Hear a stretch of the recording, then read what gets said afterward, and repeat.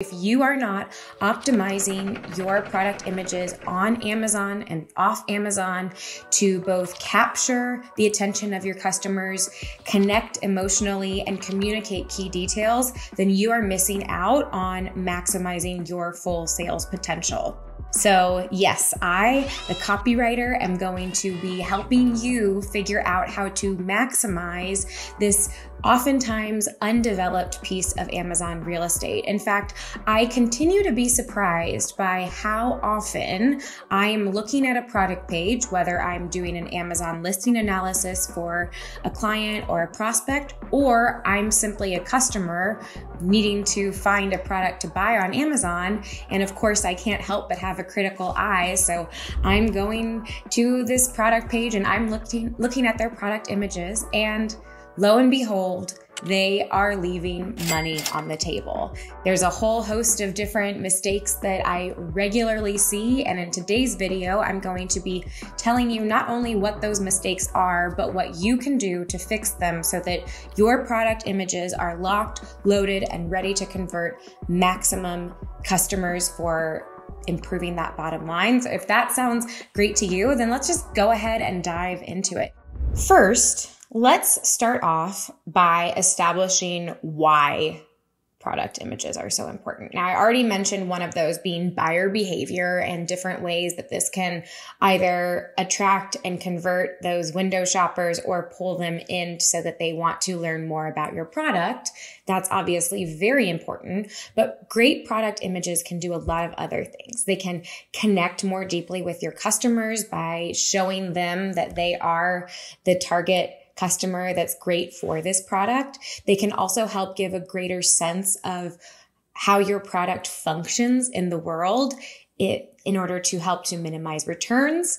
This can be anything from showing sizing or showing people interacting with it, but helping to really get a sense of how this product exists in the real world, which is huge, and to stand out from the competition. So these are a key way that you can really differentiate yourself, or like I see so many brands doing, not differentiating at all and just having product images that look nearly identical to every single other brand out there, which is a huge, huge missed opportunity. So of course, the place that you want to begin before you dig into any of this, before you figure out who's going to take your product images, whether you're going to use AI to do some of your design work or you're going to hire a designer, all of those questions are irrelevant without a solid strategy.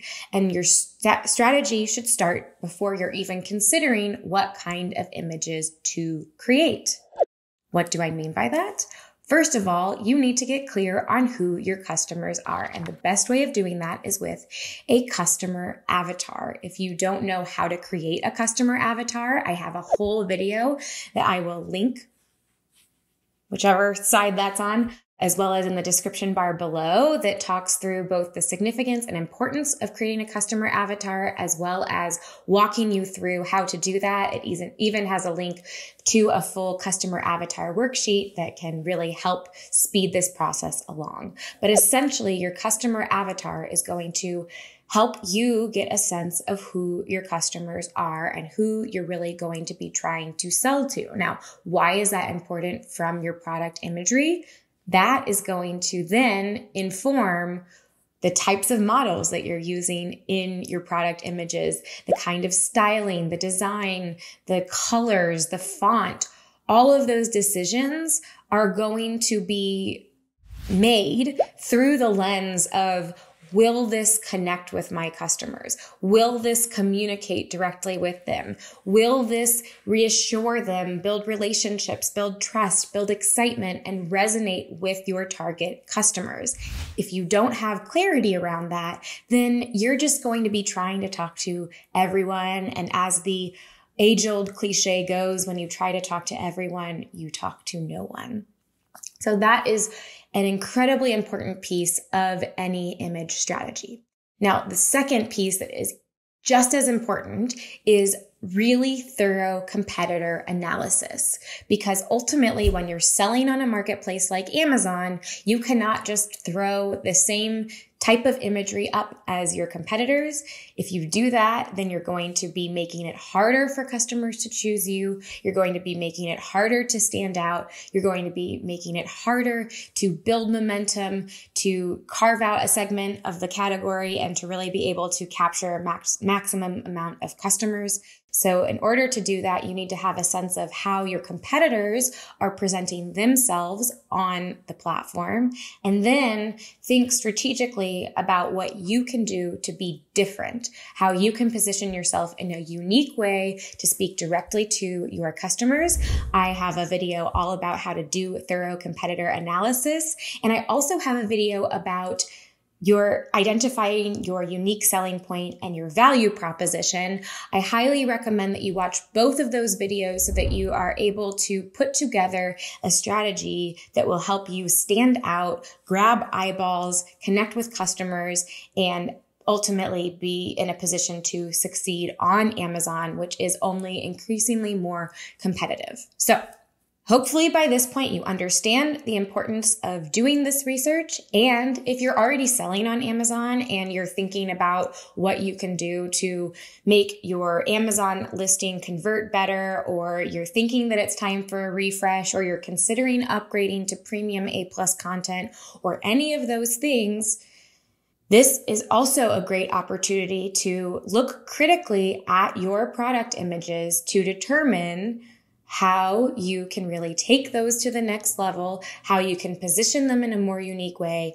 and how you can leverage the information that you already have because you have real customers in order to take your business to the next level. So this is imperative whether you are getting ready to launch a new product or getting ready to revamp your product page. This is something that you should be doing with frequency. And I hope, if you haven't already, that you've written on your to-do list or typed it into your project management tool of choice, and you're gonna go do this after this video, because it will significantly impact the quality of the images and their strength and ability to do what you need them to do. I'm not going to be getting into the main image requirements today or going into the strategy for that too in depth. That's really a topic for a whole separate video. But I do want to mention that your main image in particular needs to follow a very specific set of guidelines from Amazon. And so all of these rules that I'm going to be suggesting for you in this next part of the video do not necessarily apply to your main image. You need to be really careful to make sure that you are following the guidelines that Amazon lays out, because that can be cause for suspension or suppression, and it can be a whole big hassle and costly error that you probably don't want to be dealing with. So let's get into what you can do to take your Amazon images to the next level. 1, add text. Yes, I'm saying add text. I cannot believe how many product pages I look at on Amazon, and they have beautiful images. They have lovely lifestyle photos. They have clearly invested a lot of money and time into really fantastic imagery. And then there is no text. And I promise you this isn't a video of cliches, but the cliche of a picture is worth 1,000 words also holds true. But the problem is, if you're not including text in your images, then you are essentially leaving their interpretation up to your customers. And as we know, everybody has a million different things going on in their mind at any one time. So why would you want to leave their interpretation up to somebody who doesn't understand your product fully yet, who doesn't understand your brand fully, and who is ripe and ready to buy your product if you can effectively communicate to them why this is the solution to their problems, why they got onto Amazon to search for this particular product in the first place. And so text, of course, is a really valuable tool that you have to be able to integrate into your imagery that is not only going to help point out key details and features that are important to understanding the product, but can really also help to create an emotional connection, get people excited, communicate the benefits, and help get customers excited to buy. Now, there is a caveat to that. We want to make sure that we are always, always, always considering the mobile user when we're thinking about integrating text into the images. More and more people are doing shopping on their phones.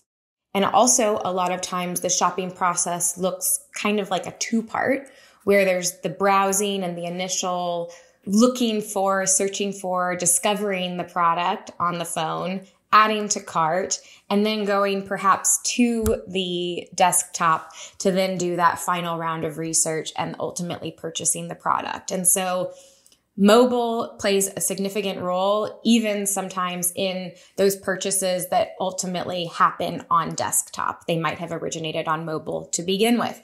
And so with that in mind, you need to make sure that when you're incorporating text into your images, that you are keeping it concise, that you're not trying to fit in too much, because if somebody is looking at the image on a small screen, you really don't have a lot of space to be able to communicate too many ideas, incorporate too many words. You can very quickly make an image look messy, confusing, overwhelming. All of those feelings are going to create friction, which is going to send customers onwards to your competitors, which of course you do not want. So taking that idea and taking it to the next level, I would encourage you to Instagramify your images. Now, what do I mean by that?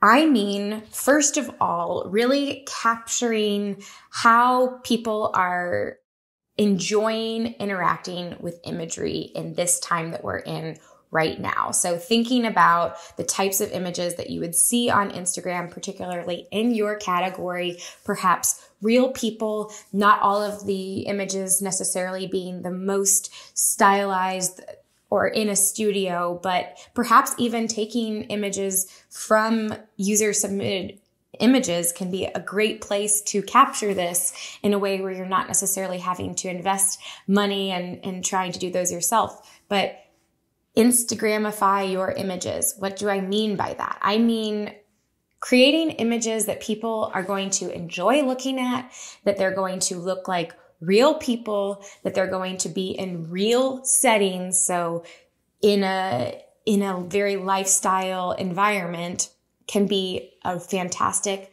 way for you to be able to set yourself apart, connect with customers. And this is increasingly more a social commerce driven world that we're living in. And so if you can reflect that in your images and connect with people in the way that they're getting more and more used to shopping, you're going to have a leg up on your competitors who are doing things in a more traditional, old-fashioned way. Comparison charts are a fantastic way to quickly drive home a message of how you stand up to one of your top competitors.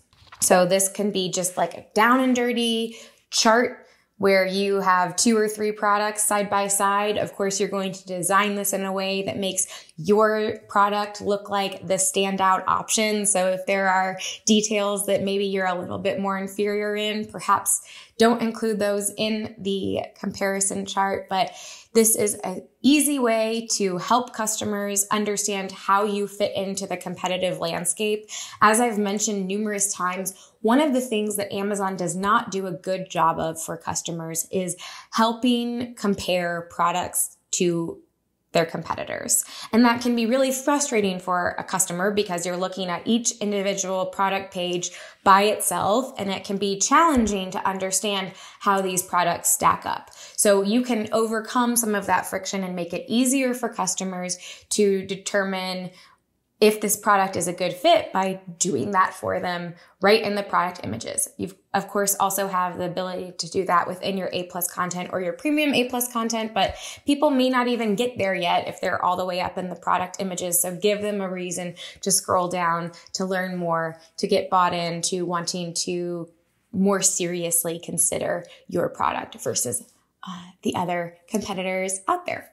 As I mentioned with Instagramify your images, lifestyle images are so important, not only because they give customers an opportunity to see themselves reflected in the images, but also they bring the product out of this arbitrary computer world and put them into reality. So this is no longer just some mug sitting on a white background. This is a mug sitting on my desk, and it makes it easier for me as the customer to be able to make that connection that this is the mug for me. I'm now seeing that in my life, and it's these little tweaks that can make a substantial difference. But you also want to be thinking when you're creating your lifestyle images, you want to be going back to that research that you did, and you want to be thinking, how are my customers going to be using this product? Where are they going to be using this product?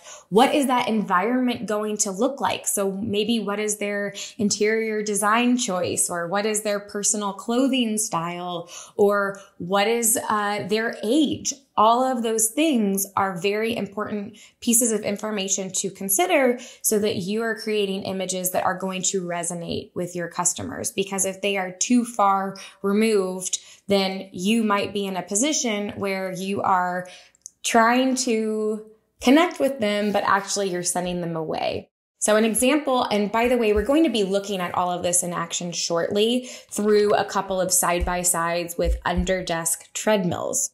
And one of the thoughts that just came to mind with this is if you are a person and you are looking for an under-desk treadmill and you do not consider yourself to be somebody that likes to go to the gym, you are someone that works from home, you've been sitting all day, you don't feel great, maybe you're even a little bit older, you're trying to wrap your mind about this whole remote work environment, maybe you're in your 40s or 50s, this is a big transition for you, and you're invigorated by something you saw and you want to get an under-desk treadmill. But all of the under-desk treadmills that you're looking at are showing young people that are very sportively active with very, all the latest gym tech, and the design of their house is all very much the aesthetic of someone that's in their 20s. Maybe you're not going to consider that this product is going to be a good fit for you. But if you were to come across an image of somebody that's closer to your age and that has an interior design aesthetic that is more similar to what you like, then suddenly now you are reinforced by the idea that, yeah, this is something that I would use. And even though this is a little bit of a costly investment on my part, I'm excited to be able to find a way to get my steps in, get some fitness while I'm also at the computer. So those are the kinds of things that you really want to be considering. And you want to be considering obviously before the beginning, because if you're going to need live models, if you're going to need a set, or even if you're going to be doing all out of that design just with Photoshop and AI, you're still going to need to have clarity about what that should look like in order to be able to create images that are going to resonate specifically with your customers. Sort of along those same lines, you want to make sure that when you get to the editing side of things, that you are very on brand with all of the choices that you make. So if you are presenting your brand as one thing, like let's say that you are just going back to this treadmill. Let's say that now you're selling a treadmill to the gym enthusiast that is at the gym 2 hours a day, and this for them is a way to make sure that they are always moving, that they are keeping that energy up, that they are in peak performance mode. So totally different than that first avatar that we were talking about. If that's the person that you're trying to sell to, then if you're using pastel colors and swirly fonts, there's a big disconnect there between the language and the brand identity that you're using and the way that you are presenting it in all of the stylistic choices that you are making with your design. So there needs to be a clear focus, which again, you'll get from some of this initial research, but then you want to make sure that whoever is doing that design, whoever's choosing the imagery, whoever is choosing colors, the fonts, the ways that they're editing things in, the icons, all of those things should be in line with who your brand is and how you're trying to communicate with your customers. Canva can be a surprisingly fantastic tool to do a lot of this, but I will say from my own personal experience that I can have a vision for things and I can critique things well, but when it comes down time for me to actually execute on those visions that I have, my abilities, even with Canva, which is incredibly easy to use and gives you so many options, are very, very limited. And because your product images are so important and such a vital piece of whether you're able to be successful or not, I strongly encourage you to find somebody that has the design skills necessary to be able to put your best foot forward as a brand. That means also really good photoshopping if you are not actually taking true lifestyle images. It's very off-putting when you go to a product page and you see a spoon that so clearly is not in that person's hand, or a product that there's no way that it's actually in the kitchen. That's a big red flag for a lot of customers that indicates that this product may not be that great of quality if they're not even taking great photos. So make sure that the things are photoshopped really well or taken in a live setting, or you're using 3D rendering and then editing it in, but just all in a way that is going to make it look believable and natural, because if not, you're going to be turning customers away, and that's not good for your bottom line. I realize this was a lot. I'm going to now look at a couple of examples. Okay, listing, we're going to be looking at Maxone under Desk Treadmill, and for our committer of many infographic crimes, we're going to be looking at SpareX. So when we look at Maxone, first of all, Maxone has a very clear sense of who their customers are. This is communicated through the background design choices and that aesthetic, as well as the personal style of the model that they're including, the color choice they have, the style of icons, the font. All of that is very dialed in and very clear. So that's excellent work on their part. I would say they stray from that when you get into the A+ content. Just as an aside, I realize that's not what this particular video is about, but I would be remiss for not pointing that out. Now, where I do think they fall flat is they try to incorporate a lot of text into some of their images, and it just doesn't have to be so wordy. A great example is this ultra slim design image, the 5th image on their product page, and it says, with the height of an incredible 14 centimeters, the treadmill can be easily stored under your bed, sofa, or behind a door. That could just say, you know, the 14 centimeters, I'm not even sure it's necessary there. I think it could be included in an image that's just pointing out some of the specs of the product. However, even if they wanted to include that, it could be slim, 14 centimeter design, and then easily store under bed, bullet, sofa, bullet, behind a door, bullet, and then move under desk walk to anywhere in the house. So wheels make it easy to move wherever you want it. Much tighter, much clearer. Even in that case, that second integrated wheels, I would really want to make that a separate call out, because the call out of this product image is ultra slim design. And ideally you want to have one core message of the product image in order to make it maximum effect. And so if the fact that this is really easy to move is another big selling point of this particular product, then that deserves its own product image.